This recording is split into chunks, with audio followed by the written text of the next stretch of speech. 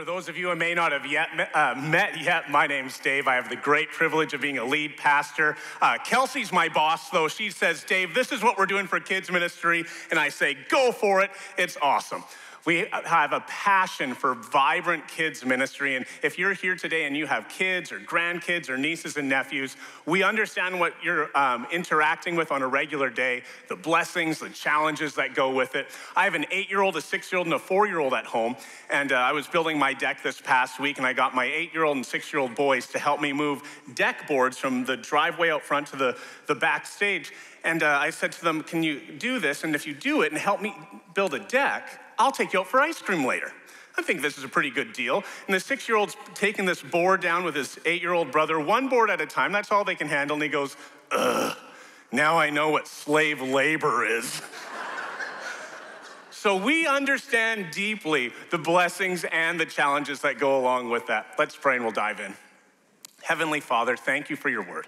Thank you that all week our kids learned about Joseph and about Jesus. And as we dive into one of those stories ourselves where Joseph is sold into slavery, God, we pray that my words would fall down, that your words would be lifted up, and that by the power of you, what you are doing, you would help people to see how great and how awesome this story is. And even though it's nearly 4,000 years old, how it still deeply connects with us today. We pray this in the powerful name of Jesus. Amen. 3 stories in 3 consecutive days. 2 weeks ago, it's the August long weekend. I'm connecting with some people before the first service, and these people love Jesus. They are committed to who Jesus is and what Jesus is doing, and they look at me and they say, Dave, how long is this anger and this frustration going to be in the world? It seems like people are on either sides of every issue, and there's this frustration and there's this venom, and we can't trust people. I thought, man, it's tough. What do I say in this situation? The very next day, August long weekend, Monday morning, I invite a contractor over to give me some ideas how to start building that deck. And we're talking a little bit, and then we go out to my driveway. He's got his elbow up on the back of his truck. He's only missing the toothpick in his mouth. And he's just like, Dave, I got a question for you. There's so much anger in the world. How do we deal with this? How do we talk to people? Why is there so much frustration and unknowing and the inflation? What do we do with all of this? Tuesday night, I'm out reffing a soccer game. I'm paired up with an older gentleman. And I said, hey, do you have any kids? And he goes, yeah, I've got 3 kids, 30 and 2 in their 20s. I said, do you have any grandkids? And he goes, no. And I hope I never have any grandkids, which isn't the normal response. And so I say to him, well, how come you don't want any grandkids? And he looks at me and he says, Dave, what is going on in the world right now? Everybody seems angry and frustrated, and the inflation and the uncertainty, and can we trust our government, and what's going on around the world? 3 conversations in 3 days. Now you might be sitting here going, Dave, this is a celebratory Sunday. That's not exactly a celebratory introduction. But it got me thinking, if these 3 people are having 3 interactions with me in the span of 3 days, how many of you are thinking the same thing? I don't know if I can handle this inflation anymore. My mortgage is about due, and I can't go from 2.5% to 4.5%. That's going to crush me. Have you seen the prices in the grocery store? Maybe you're buying kid supplies at Walmart or Staples, and you're going, I don't know if I can do this. I want to have a conversation with somebody on the opposite side of the political spectrum as me, but I don't know how that's going to go. I just want to have a friendly conversation. What's this world my kids are growing up in? And we have these questions, and we're crying out, God, are you here? Are you involved in any of this? Do you know what's going on? Or are you just going to be absent forever? These are big questions. Big questions that God has answers for. If you have your Bibles with you, I invite you to open them up to Genesis chapter 37. If you're brand new to church, there's a Bible in the pew rack in front of you that's yours to keep. If you don't own a Bible, if you have a smartphone with you, you're more than welcome to download the app, and you can have a Bible with you wherever you go. Big numbers are the chapter numbers, small numbers are the verse numbers. And a shout out to my friend Colin. He said to me earlier this week, Dave, this is my favorite story in all of Scripture. So Colin, I hope you enjoy this. But here's what's going on. As you open to that very first book in chapter 37, here's the story so far. First 11 chapters of Genesis go by really quick. God creates the heavens and the earth and all that is in them. And he creates Adam and Eve, and they're in the Garden of Eden. And he says, you can do whatever you want as long as you don't eat from this one tree. But humanity's not very good at following rules. So Adam and Eve decide to eat from the tree. They get kicked out of the paradise in the garden. They have 2 kids, Cain and Abel, and Cain looks at his younger brother and he's like, I don't like the way you're looking at me. I'm going to kill you. A little bit of foreshadowing for what's going to happen later on in Genesis chapter 37. And eventually things just get worse and worse, and eventually we reach Genesis chapter 6, and God's like, I don't know if I really am happy about everything that's going on here. I'm going to send a worldwide flood, and I'm going to save one family. The flood comes and goes. It destroys nearly everything on the earth. This one family comes out of the boat, and it starts all over again. And it gets worse and worse and worse. And God says, I've made a promise. I'm not going to destroy the world again, but now I'm going to pick one man, and I'm going to give a blessing to him, and he's going to be a blessing to all nations, and he is going to be the father of a great nation. This is what he says to a man by the name of Abraham. I will make you into a great nation, and I will bless you. I will make your name great, and you will be a blessing. I will bless those who bless you, and whoever curses you, I will curse, and all peoples on earth will be blessed through you. Abraham, eventually in his old age, has a son named Isaac. Isaac has 2 kids, Jacob and Esau. Jacob has 12 kids himself. And this is where our story picks up. Now, one thing, we're going to enter into a pretty long chapter, and if you enjoy following along, I want you to try to pick out the turning point. What's the big idea? What's the key verse that's going to unlock the rest of the passage? This is the arrogance of Joseph, Genesis 37, 1-11. Jacob lived in the land of his father's sojournings in the land of Canaan. These are the generations of Jacob. Joseph, being 17 years old, was pasturing the flock with his brothers. He was a boy with the sons of Bilhah and Zilpah, his father's wives. And Joseph brought a bad report of them to their father. Now Israel loved Joseph more than any of his sons. Listen to that line. Because he was the son of his old age. And he made him a robe of many colors. But when his brothers saw that their father loved him more than all the rest of the brothers, they hated him and could not speak peacefully to him. Now Joseph had a dream. And when he told it to his brothers, they hated him even more. He said to them, hear this dream that I have dreamed. Behold, we were binding sheaves in the field, and behold, my sheaf arose and stood upright, and behold, your sheaves gathered around and bowed down to mine. His brothers said to him, are you indeed to reign over us? Are you indeed to insult us? So they hated him even more for his dreams and for his words. Then he dreamed another dream, and he said it to his brothers again and said, behold, I have dreamed another dream. Behold, the sun and moon and 11 stars were bowing down to me. But when he told it to his father and to his brothers, his father rebuked him and said to him, what is this dream that you have dreamed? Shall I and your mother and your brothers indeed come to bow ourselves to the ground before you? And his brothers were jealous of him. But his father kept these sayings in mind. Now, there's not a lot to like about Joseph here. The moment we're introduced to him, he immediately tattles. He's 17 years old, he's pasturing the flock with his brothers, and he comes back to dad, and he says, Dad, my brothers are bad guys. Now, you might say, well, maybe we give Joseph the benefit of the doubt. Maybe his brothers were taking sheep and rolling them down the hill. Maybe they went over to the neighbor's yard and did some cow tipping in the middle of the night. Maybe they weren't so bad. But this word bad report means to defame or to speak with hostility. This isn't an auditor showing up and here's the factual statement to his dad, Jacob. This is a young man who hates his brothers as well. There's malice present, and this disrespect goes both ways. And then as if tattling on his brothers isn't bad enough, he shows up with these dreams. Now, I'm not sure if you ever dream big dreams or you want to discuss them with your family or your coworkers, but sometimes you have these dreams and you think, I need to tell somebody. And so you say to your family member, you wouldn't believe this dream I had, and your family member probably leans in. And then you say, one day, you're going to bow down before me and kiss my ring. How do you think your siblings are going to respond to that? As one commentator says, Joseph, at the very least, is a sociopath who doesn't care about the feelings of others. At worst, he's becoming arrogant, cruel, unfeeling, and enjoying putting others down. Unfortunately, it's the latter. To make matters worse, he's his dad's favorite. Now, it's one thing if your brother's a jerk. It's another thing if you know dad likes him more than the rest of us. But why does Jacob like Joseph so much?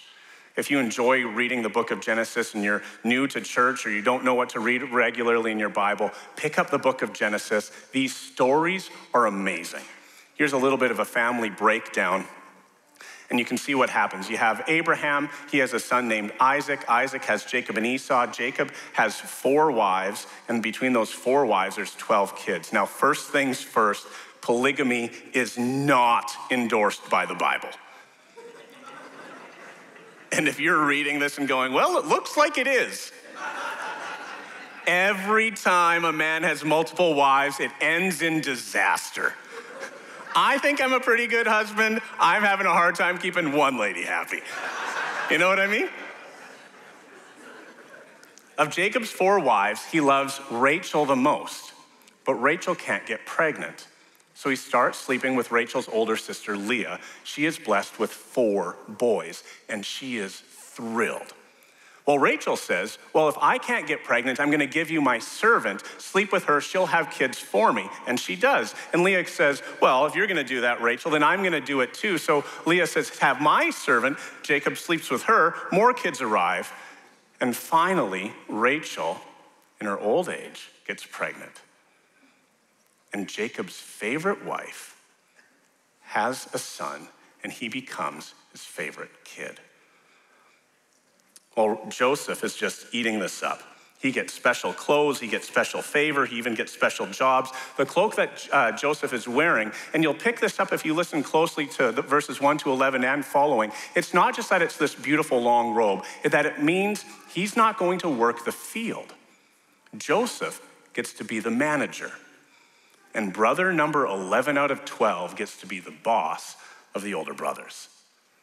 So for those of you who are firstborn, and I'm not asking for a raise of hands, how many of you would be thrilled if your little brother or sister walked up to you and said, hey, I'm the boss now? Not going over well. For those of you who are the youngest in the room, not asking for a show of hands, how many of you are going, da, da, da, da, da? I'm loving this. I get to be the new boss. His older siblings, not impressed. If you enjoy marking up your Bible or your phone, you'll notice in verses 4, 5, and 8, the brothers hate him. The brothers hate him. The brothers hate him. This would make you a little hardened towards your brother. You're not exactly going out of your way to help him. That leads us to the second part. This is the callousness of the brothers, verses 12 to 28. Now, his brothers went to pasture their father's flock near Shechem. Notice Joseph doesn't go with them. And Jacob says to Joseph, Israel and Jacob are the exact same person, just a name change. Are not your brothers pasturing the flock at Shechem? Come, I will send you to them. And he said to them, here I am.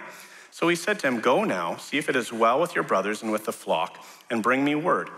So he sent him from the valley of Hebron to Shechem. And a man found him wandering in the fields, and the man asked him, what are you seeking? I'm seeking my brothers, he said. Tell me, please, where are they pasturing the flock? And the man said, they have gone away, for I heard them say, let's go to Dothan. So Joseph went after his brothers and found them at Dothan. They saw him from afar, and before he came near to them, they conspired against him to kill him. They said to one another, here comes the dreamer. Come now, let us kill him and throw him into one of the pits.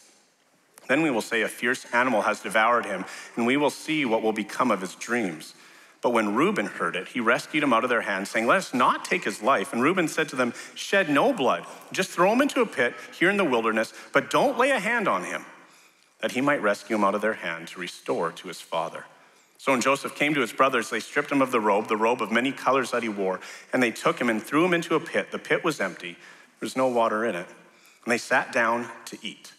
Looking up, they saw a caravan of Ishmaelites coming from Gilead with their camels bearing gum, balm, and myrrh on their way down to Egypt. Then Judah said to his brothers, what profit is it if we just kill our brother and conceal his blood? Come, let us sell him to the Ishmaelites, and let us not our hand be upon him, for he is our brother and our flesh. His brothers listened to him.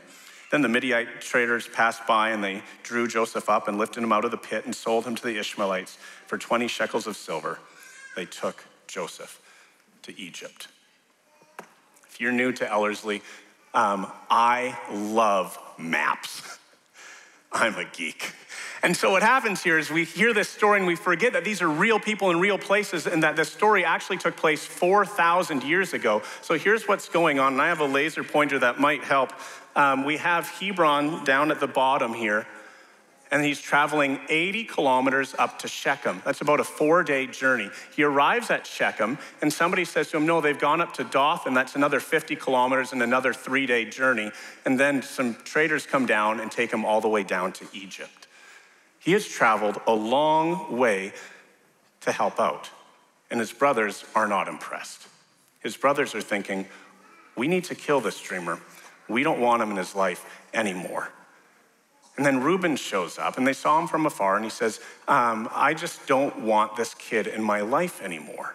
For those of you who are the older sibling, imagine the younger siblings coming up to you and saying, hey, I'm your boss now, and you smile and nod in front of mom and dad, but then you whisper to your younger brother or sister, just wait till mom and dad leave. Then you're gonna pay. But this isn't just to take him behind the shed and beat him. They are genuinely talking about killing him. Then Reuben, the firstborn son, the oldest of Jacob, says, shed no blood. Throw him into the pit here in the wilderness. Don't lay a hand on him. Now, we might hear that as the readers and go, attaboy, Reuben. At least somebody in this family isn't so messed up. We'd be totally wrong. This family is messed up.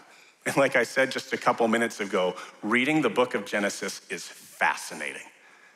The dad, Jacob, takes his favorite wife, Rachel, on a trip.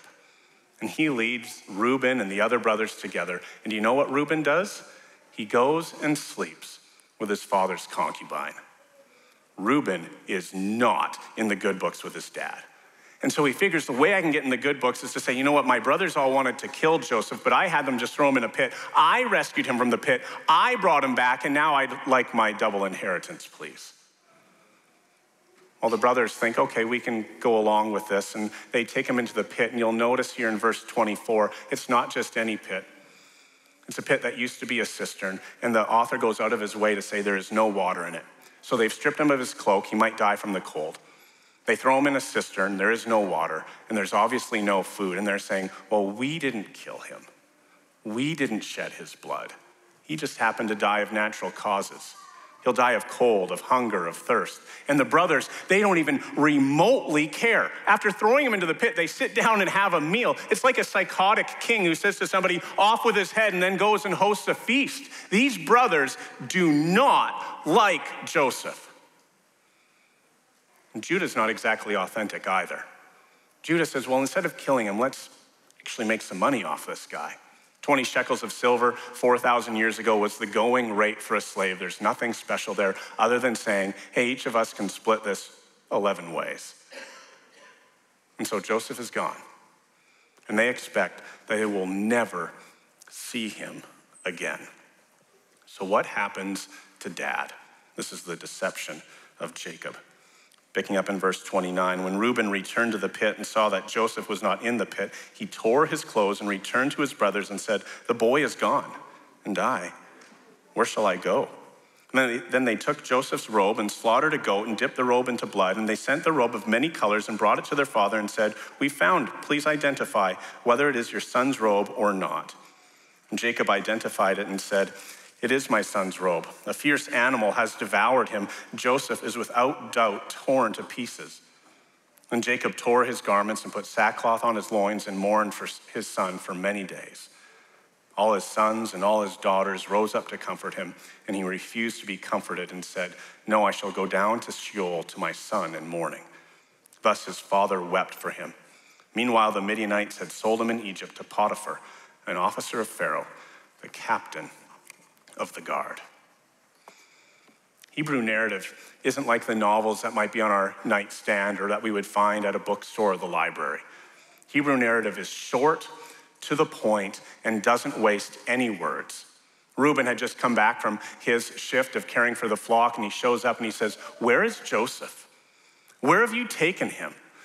And you read in verse 30, the boy is gone, where shall I go? As the oldest brother, it's his responsibility to take care of Joseph. He's the one who's supposed to bring him back to Jacob. He's the one to say, Dad, I have found your son. They were going to kill him. I have brought him back. This is it. And he's asking the question, where did he go? how do his brothers respond? Not a single word. They simply take Joseph's cloak, dip it in blood, and say. Returning to the cloak to Jacob, notice the deception that takes place. They never lie. They never explain what happens. Instead, they simply imply that something bad has happened. This we found, Father.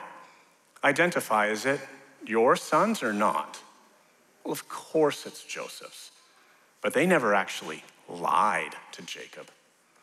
Unlike Reuben, Jacob's mourning is genuine. Jacob tore his garments, put sackcloth on his loins, and mourned for his son many days. His favorite wife has passed away. His favorite son is dead. Once again, though, there's a fascinating backstory. Remember the family line again. We have Abraham, who is given the blessing from God. Abraham has a son named Isaac. Isaac has two kids named Jacob and Esau. Isaac loves Esau more. His wife loves Jacob more. And one day while Esau is out in the field hunting, his wife grabs Jacob and says, "Here, I want you to put on Esau's cloak. Cover your arms in goat skin so that you're like your brother, and go receive your brother's blessing from your dad." One commentator says it beautifully. Jacob's deception by his sons using Joseph's cloak and a slaughtered goat mirrors the way Jacob had deceived his own father by using Esau's cloak and two goat skins. The deceiver has been deceived. I know I'm repeating myself, but the book of Genesis is incredible with all sorts of stories. Now, this is pretty entertaining. If you were to go out for supper with Jacob's sons, you'd be in rapt attention going, "Joseph did what to you? Then you ran away? Then you did this to him? Tell me, how on earth does this story unpack?" And we look at what's taking place. We look at this arrogance of Joseph, who shows up and says, "One day, brothers, you guys are all going to bow down to me." And we can understand how the older brothers would get a little bit callous. Hey, I think, dreamer, that might be a little extensive. But they are so callous, they take this brother, throw him in a pit, eventually sell him into slavery, and think, well, at least now we're done with that. Then they go home to their dad, not really hoping to win their favor, but to just think, at least this guy is out of the way. Now, I asked you at the beginning to listen along, to pick out of these, I believe there's 37 verses. What's the key? What helps you understand what this is all about? And maybe you wrote it down, and if you did, you can whisper to your person sitting beside you. What unlocks this passage? Because it's not just there as a good story. The story has a point. So what is the verse that helps us understand all of this? Now you might say it's the dreams. That tells us what's going to happen in the future. Maybe it's the cloak dipped in blood. Maybe it's the selling into slavery. And all of these would be great guesses. But I don't think it's right. The verse that I believe unlocks this entire passage is probably the verse you skim over whenever you read this. I believe it's verses 15 to 17, where Joseph, on the way to Shechem, meets a stranger. And the stranger says, "Oh, your brothers are up here in Dothan." This whole passage, I believe, is about the hiddenness of God. God is never mentioned in the entirety of the chapter. There is no angel, there is no voice from heaven. The narrator never mentions him, and God is hidden this whole time, but he is not absent.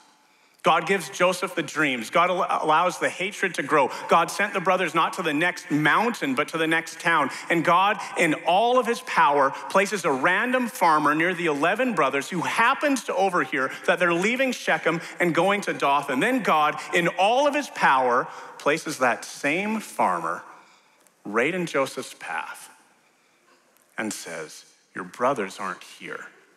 They're in Dothan."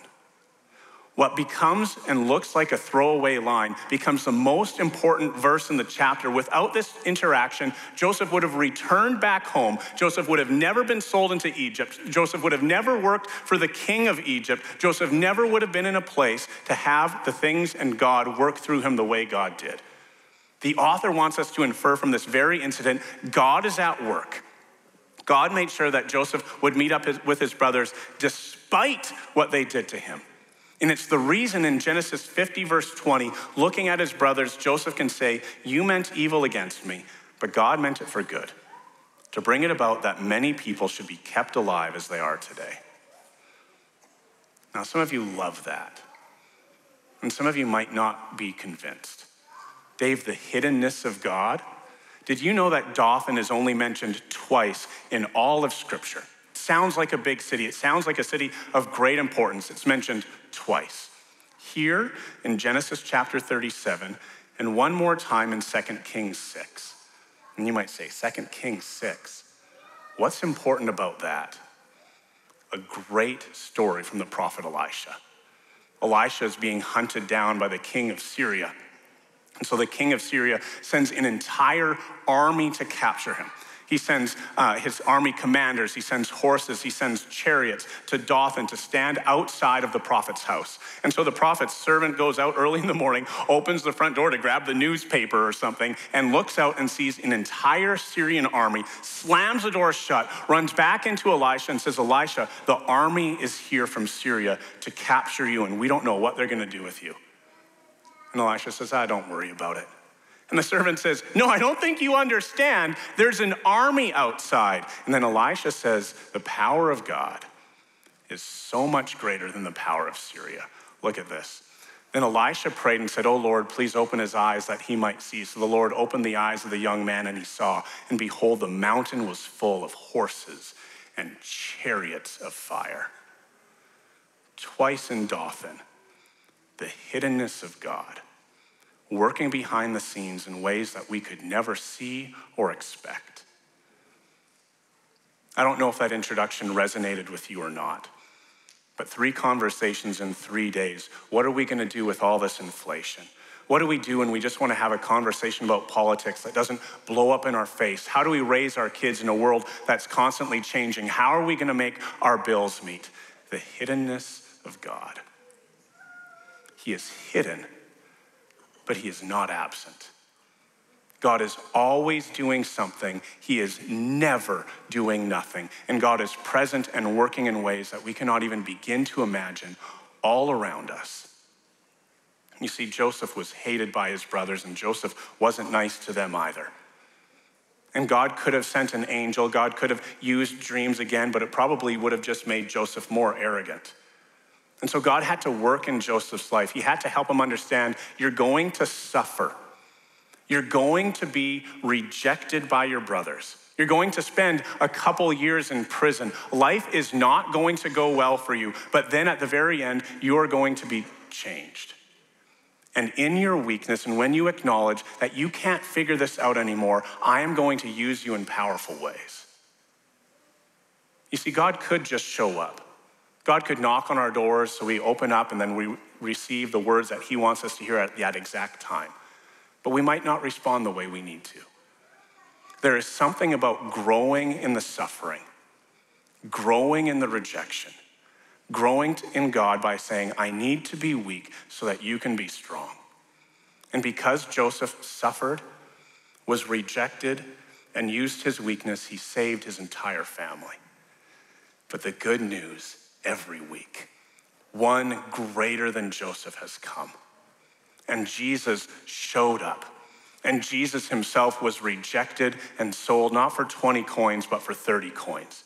And after Jesus was rejected, he was suffered in massive ways by being flogged over and over again, by being spat on, by being punched by the Roman soldiers, by being mocked. And then Jesus, allowing himself to be placed upon that cross in his weakness, died for all of humanity. Not so that one family would be saved, but so everybody would be saved. Anyone who calls on the name of Jesus, the hiddenness of God, his power is at work all around us. Let's pray. Heavenly Father, thank you for Genesis chapter 37, and thank you for the reminder that while you are hidden, you are not absent, and that you are never doing nothing, and you are always at work.